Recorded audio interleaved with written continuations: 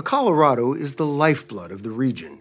It waters some of the country's fastest-growing cities, nourishes some of our most fertile fields, and powers $1.4 trillion in annual economic activity. For more than a century, the Colorado River has been referred to as the lifeblood of the American Southwest. It cuts across deserts, propels economies, powers towns, irrigates farmland, and satisfies the thirst of roughly 40 million people. From the Grand Canyon's towering cliffs to the engineering marvel of the Hoover Dam, this river is more than simply a natural feature. It is the cornerstone of modern civilization. What if the dirt underneath it was concealing a secret? Something old, something living, something volatile.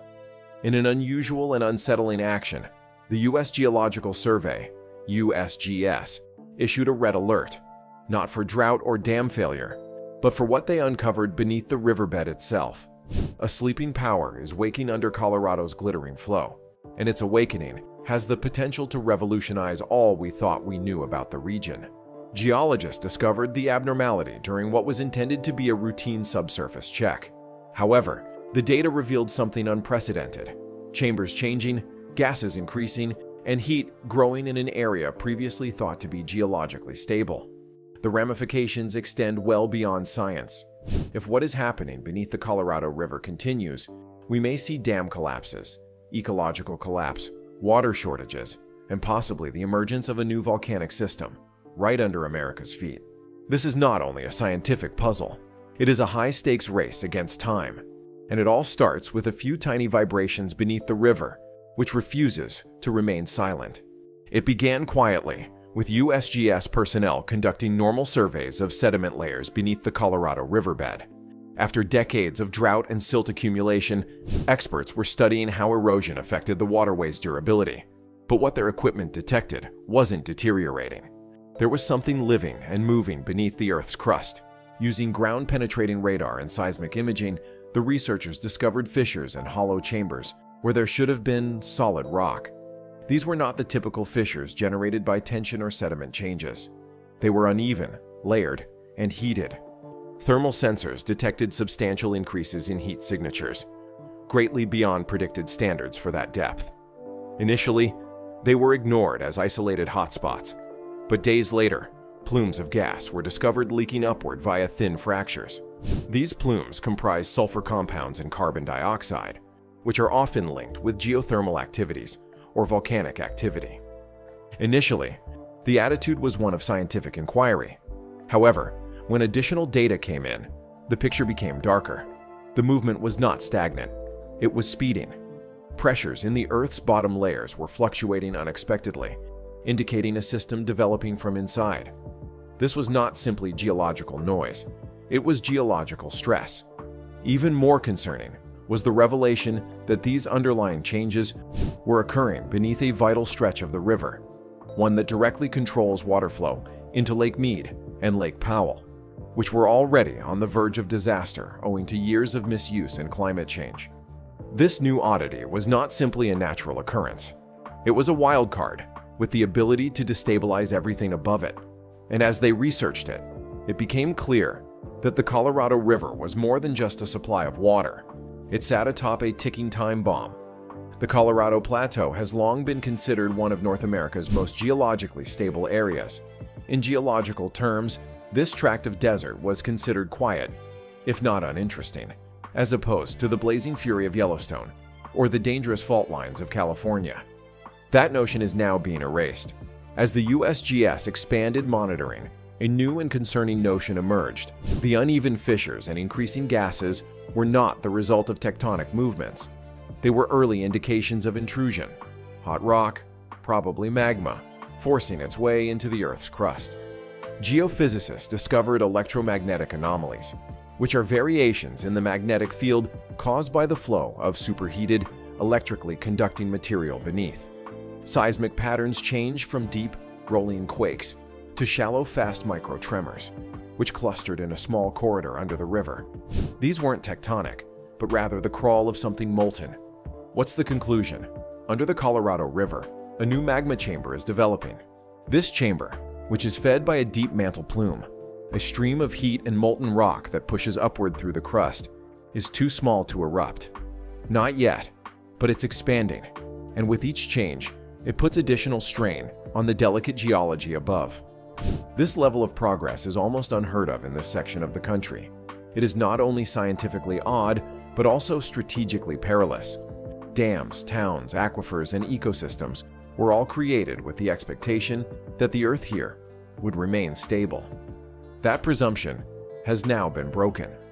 The presence of even a dormant volcanic system under the Colorado River has the potential to rewrite the laws of infrastructure, water management, and emergency preparation throughout the area. As temperatures increase and gases accumulate, the real issue becomes, how long will it take before this hidden giant breaks through the surface? What is happening beneath the Colorado River is more than simply a scientific anomaly. It may be a disaster for infrastructure. The Colorado River serves more than simply the scenery. It supplies Lake Mead and Lake Powell, powers hydroelectric dams, supports millions of people, and irrigates over 5 million acres of agriculture. Any instability under the surface might be devastating. Start with the dams. The Hoover Dam and Glen Canyon Dam were constructed using mid-20th century engineering. They were built to endure pressure, but not the sort caused by subsurface magma activity, thermal expansion, and gaseous upheaval. If the rock supporting these structures begins to deform or weaken owing to heat and chemical change, the dam's structural integrity may collapse, literally. A rupture in either dam would not occur gradually. It would be an unmanageable torrent with billions of gallons of water rushing across cities, villages, and farms. Las Vegas, Phoenix, and possibly Los Angeles may see power shortages, water restrictions, and widespread evacuation. Agriculture in the Imperial Valley might be eliminated overnight. Then there's the environment. Rising geothermal heat and gas emissions harm more than just rock. They may acidify water, kill fragile aquatic species, and change the chemistry of entire ecosystems. Fish such as the endangered humpback chub, as well as many bird species that rely on the river's flow, are already at risk. A quick change in temperature or water quality might entirely eliminate them. Even the atmosphere is shifting. Sulfur-rich gases such as hydrogen sulfide are seeping up through the riverbed. These may erode metal infrastructure, overload filtration systems, and harm wildlife, often without notice. In summary, this is not only a geological occurrence. It's a multifaceted issue that threatens the most important systems in the American Southwest. The Colorado River has long been a political battlefield. 7 states share its waters, and for decades, talks over who gets what have teetered on the brink of war.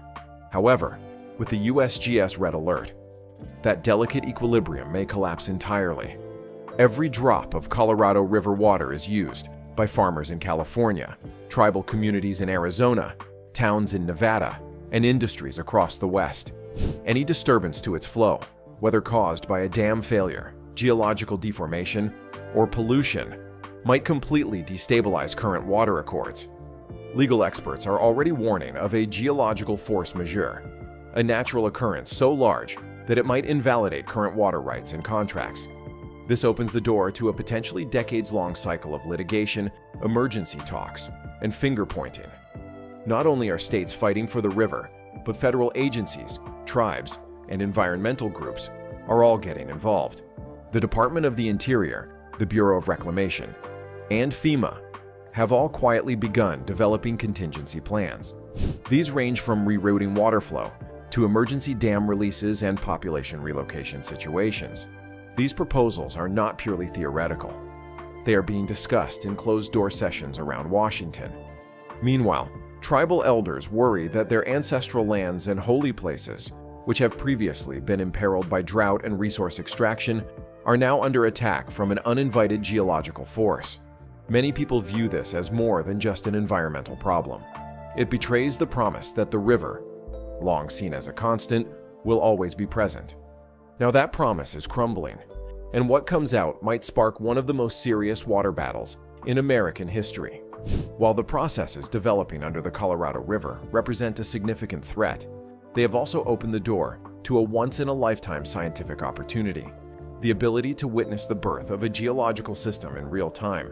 What makes this so unique is that usually magma chambers are discovered after the fact, after an eruption, or decades of seismic activity. However, For the first time, scientists are witnessing the early phases of a subterranean awakening. It's like seeing into the Earth's womb and seeing how mountain ranges, thermal vents, and volcanic plains are formed. Institutions such as MIT, Stanford, and Caltech have sent teams to the region. They are using fiber optic acoustic sensors, drone-mounted spectrometers, and even satellite interferometry to track surface deformation down to the millimeter. These technologies, if proved under pressure, have the potential to transform how we follow underground dangers throughout the world, from Iceland to Indonesia. However, the consequences extend far further. Planetary science is now in play.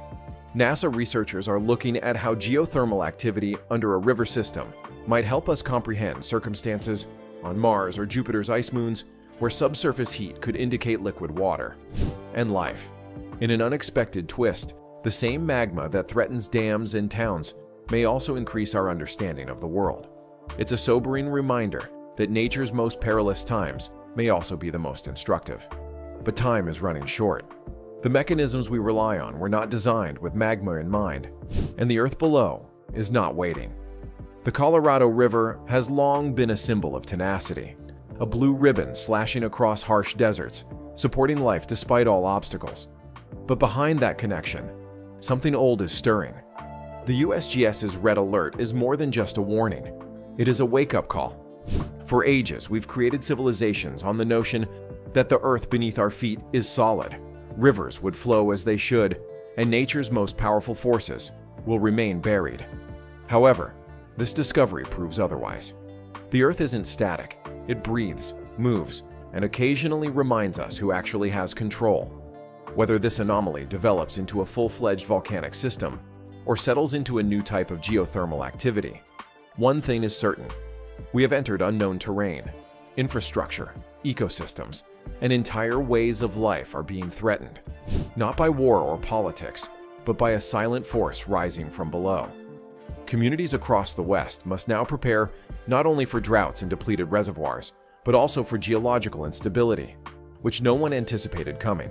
Scientists must compete to comprehend a system in motion, and politicians must adjust more quickly than ever before. What happens next will not only determine the Colorado River's destiny, but it may also reshape our understanding of land, water, energy, and danger in a fast-changing world.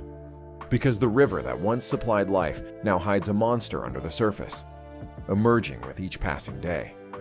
And the monster is more than simply a menace. It's a message from the earth itself,